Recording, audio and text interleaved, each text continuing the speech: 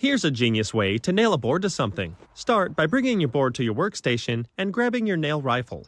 Be careful not to exceed 10 nails in the magazine because then it's considered an assault nail rifle and you have to have a special contractor's license to carry one of those.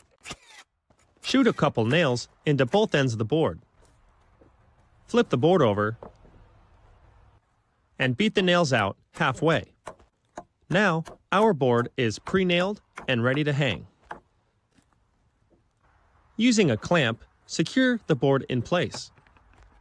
Once the board is secure, we need to make sure that the board is plumb using a speed square and a level.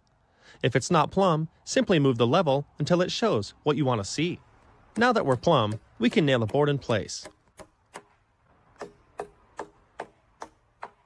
Remove the clamp, and that's how you nail a board to something like a pro.